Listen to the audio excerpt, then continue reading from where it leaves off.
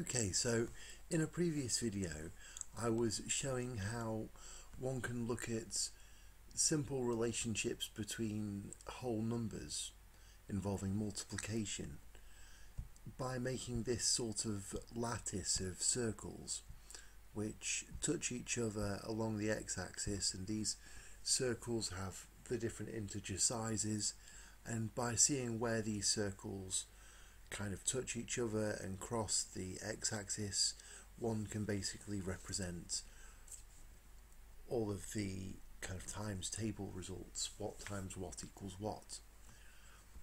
Today I want to look at a similar kind of picture, but a sort of introspective version one can use to look at the rational numbers between 0 and 1.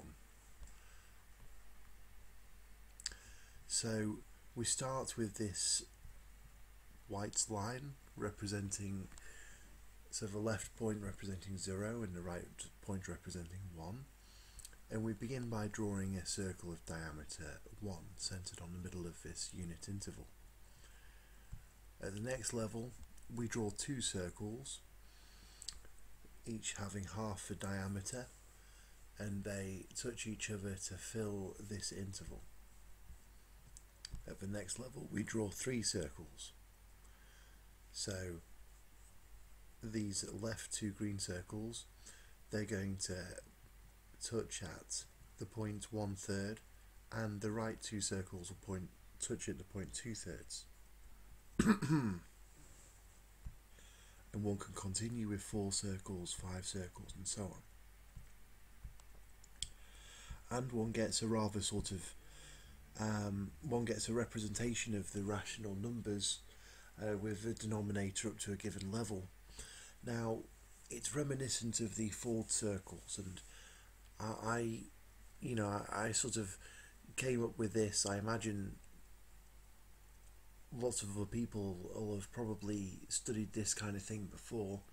Maybe they'll even know how this is related to the fourth circles. So I'd be very interested if anyone knows. And also this question again of where these circles intersect. I mean, there's some definite similarities between this picture and the sort of number theory sieve picture that I was talking about before. And so another thing is that in this picture you can represent things like a quarter or 3/4, let's say. So you find the circles, 4 of which fit inside the sort of unit interval, and then you move 3 arcs to the right from the 0 point on the left hand side.